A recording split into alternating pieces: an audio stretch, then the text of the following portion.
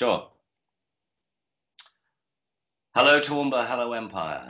I'm mentally sending you one of those big silver helium-filled balloons you buy in hospitals to welcome the birth, this gala opening of the Toowoomba Regional Arts Community Centre, TRAC, or as we've all just heard, the Armitage Centre. Thank you so much, Clive. And I wanted to send my most heartfelt apologies for not being able to be present with everyone today. But that's because the good news is my career somehow manages to still keep me busy, and I'm shooting a film in Sydney.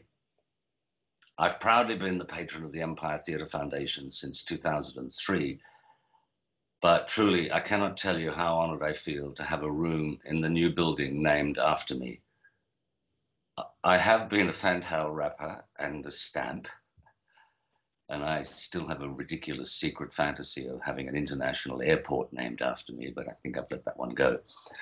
But the Empire was the theatre of my childhood, where I first saw live performance when I was 5. So the accolade you have accorded me is especially sweet. Toowoomba from the 1950s remains firmly etched in my creative imagination, whether it was the Fellini-esque magic of the Carnival of Flowers, the Sawley's travelling tent shows I saw as a kid, or the local Philharmonic production of Oklahoma at the Town Hall. That was 1959. I'm only too aware how these influences have always subliminally surfaced throughout my professional life.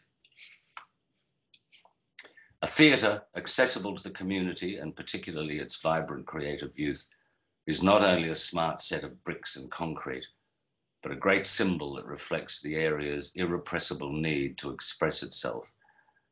I became very aware of that when I visited the Empire on my Australian of the Year tour 2 years ago, and was overwhelmed by the passion, the talent, and the sheer unshakable confidence in a performance given by several members of the Empire Youth Arts program. And that was when TRAC, or the Armitage Centre, was only a twinkle in the eye. So I sincerely take my hat off to Kerry Saul, the board, and all of you for riding this wave with such bravery and focus. A theatre is the essential arena for dreams, ideas, argument, and fun.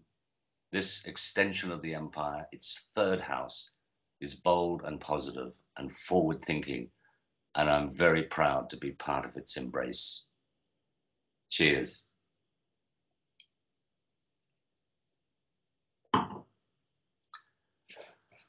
Okay, what do we think of that one?